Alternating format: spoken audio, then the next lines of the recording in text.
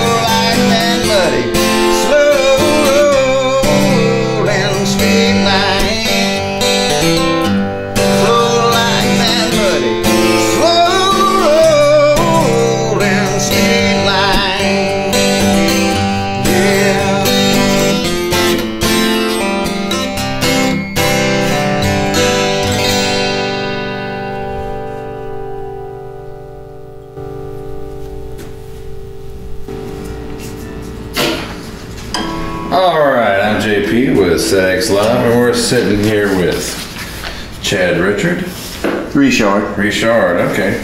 We was Richards. Close enough, I've been called worse. Well, we were Richards before my great-grandfather changed it when they crossed the border a few years back.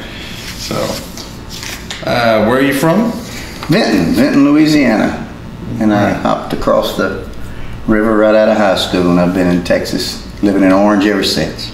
Right on, so that's, how long have you lived in Orange area? Well, since about 85, I guess. So, pretty good while. So that's a minute or two. Yeah. Right on. You play around here a lot? You know, once or twice a month around here. I play out west, out in the hill country, some and around Austin, some, and right on. So just kind of get around when I can. So you've been around a little bit. Is there anything you've seen in other areas that you'd like to see more of around here? You know, it seems like out around in the hill country in the Austin area, they take to the singer-songwriters and a little more. They seem like they welcome the original material more, and it seems like in our area they want to hear things they've heard before. They want to hear Jimmy Buffett and maybe if we get a little more support from the local radio stations too, they might have heard some of us before we get out there and play. Yeah. So that's a pretty big difference that I see, and one of the reasons that I really like playing out there. Right on. And when you write songs, do you have a particular method? Do you write the words first? Do you write the music first? Or case by case, kind of? They've come to me both ways. I don't have a concrete method, so to speak, that I go by.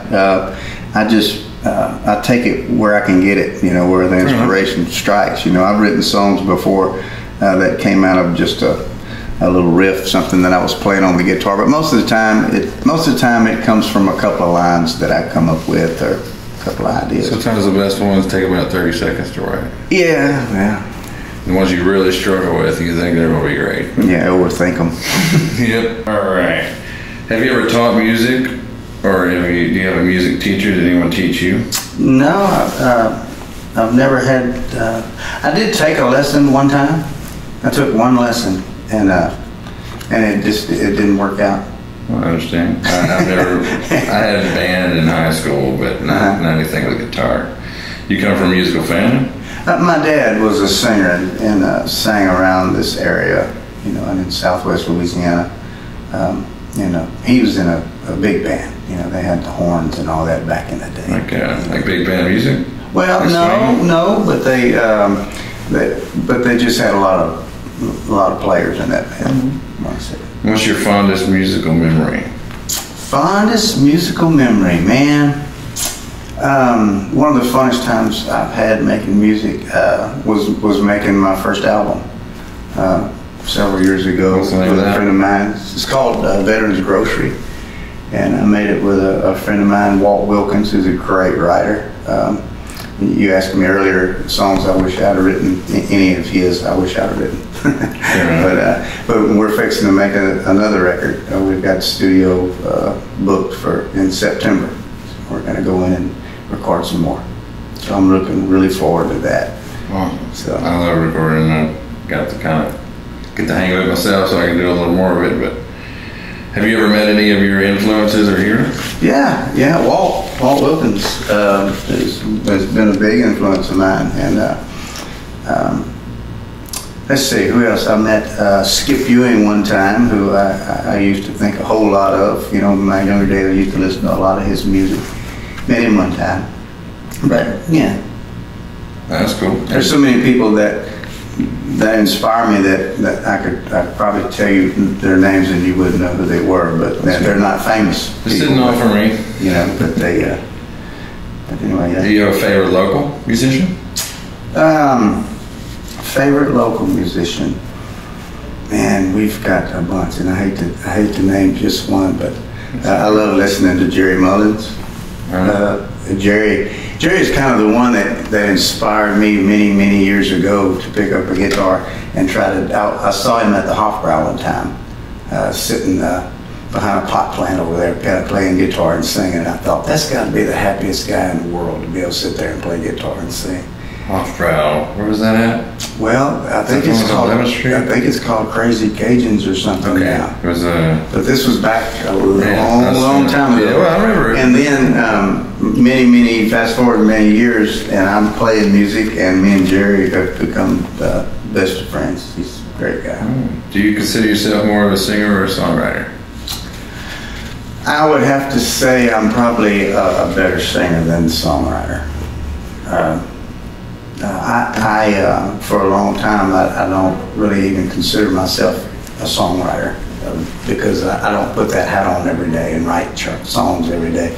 I've written songs. I tell people, I've written songs, but I've also put a Band-Aid on my kid's foot one time, but that doesn't make me a doctor. Fair enough.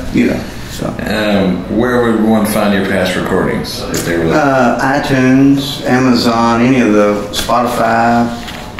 And you mentioned something earlier about future plans, where you were going to record something else? Yes, we're going to make another record in September with 10 or 12 new songs that I've written. 212? No, with 12 new songs. 10 or 12, okay. 10 or 12 new songs. I didn't understand what you said there, did I? That's a lot. It's a lot of songs. Is there anything else, or is there any advice that you would give to people getting started in music?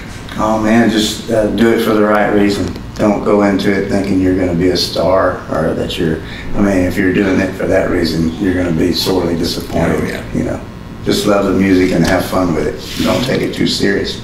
Anything else you'd like to offer? No. All right, how about one more song for us? Okay. I wrote this song after Hurricane Harvey. I was knocked out by all the love that showed up out of all that water. People came from all over the place. We all prayed about the wind. We all prayed about the rain.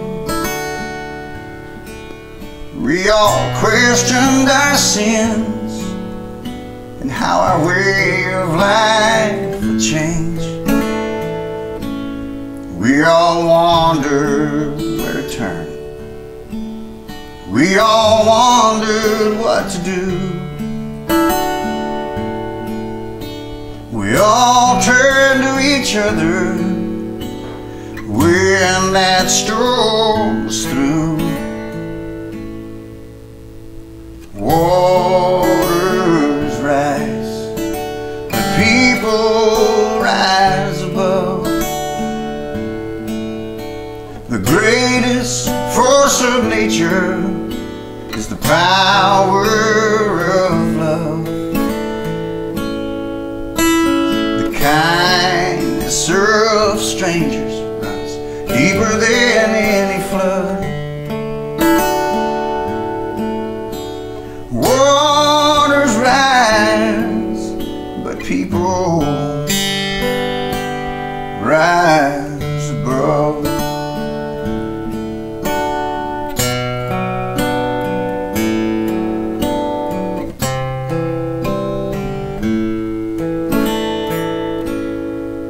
Losing everything is rough. You can't imagine how that knocks you down.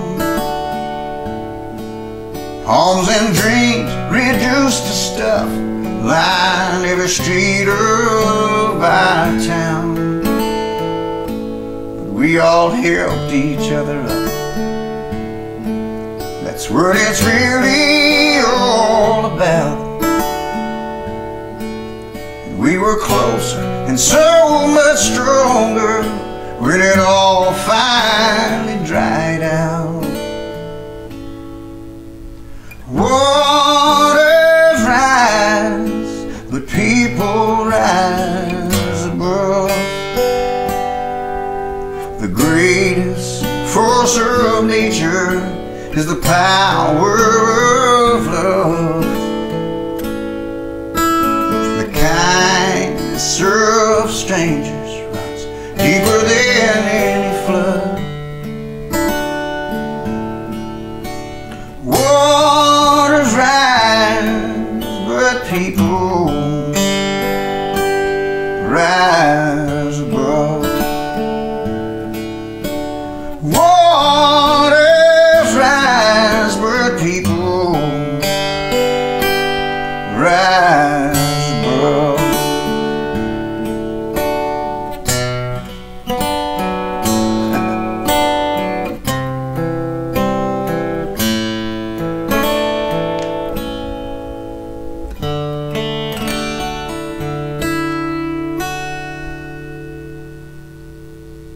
I hope I never write another hurricane song.